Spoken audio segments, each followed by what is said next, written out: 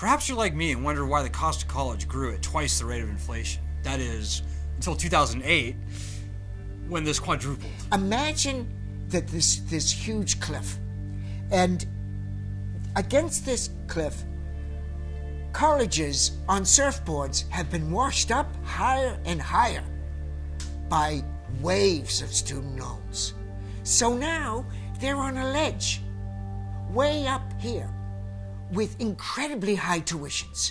Tuitions which in 10 years will across the board be $100,000 a year. And they don't know how to get off, to get down from that ledge. The moment hundreds of thousands of students mobilize and they put their heads, hearts, and feet together and they surround these TV stations and these radio stations and these newspaper offices and they start getting politically engaged.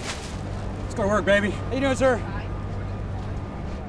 44 million people, $1.5 trillion. Fox News needs to be covering this. Confused by that Who is poll. that guy out there? Student loans. Let's not give that any attention. Because the media covers power.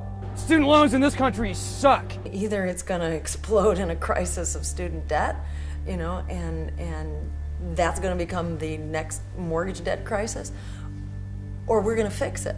Students have to get off their butts and realize that the only solution is with them, and it involves protest. You know, I used to think Washington was on our side, wanted us to succeed. I can tell you, this is the dirtiest rat trap that I have ever stumbled across. Pretty astounding to me, especially in this country. What kind of a country does that? What kind of a country it's the adults eating their young, and it's absurd. Yeah. Sallie Mae, the Department of Education, the Consumer Bankers Association, for-profit colleges, public universities, Wall Street investors, and others have designed a trap to make more money from your failure rather than your success.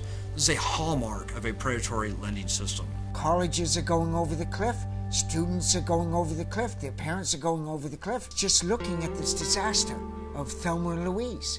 Get the word out on this monumental issue.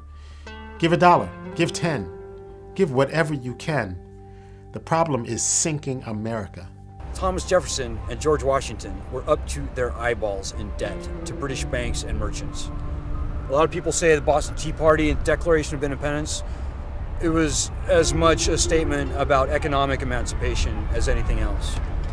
If Congress doesn't do what's right and what's constitutional, and at a minimum return the standard bankruptcy protections that should have never been taken away from student loans. The citizens owe it to themselves to come here, burn their student loan papers, and throw the ashes in the harbor.